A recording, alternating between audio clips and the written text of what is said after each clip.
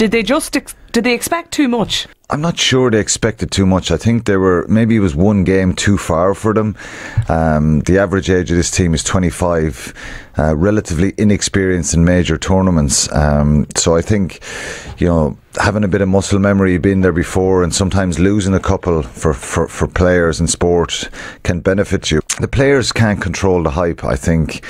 I liked Gareth Southgate. I said this to you on Monday, and I think lots of people, even in Ireland, even though they're our biggest rivals in sport, started to kind of feel a bit of empathy and started to like them a little bit because of that humility that we don't always see.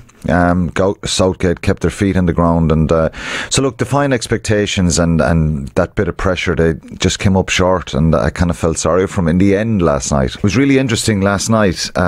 Roy Keane and Ian Wright in the ITV studios, it got very, very heated about that expectation and hype. You were planning the final where the parades were. No, we you were talking about you did a reality check. No, we were.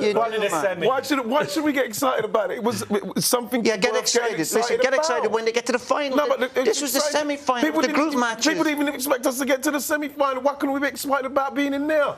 Just take it one game as it comes. Before the game, everybody was thinking that we'd beat Croatia. Before the game, about the final. Yeah, but everybody thought that we'd beat Croatia before the game. Why should I be excited about that? You know how hard it is to get to these big finals. Gary Neville didn't say anything. He knows Keane well. He played with him, and he's probably gone, yeah, this is the kind of things he would have said in the dressing room. But like I said, it's a little teensy bit unfair because the players can't control that hype. Yeah. Football's coming home, all these songs, all the media, daring to dream, and the reality is they probably just weren't good enough to get there.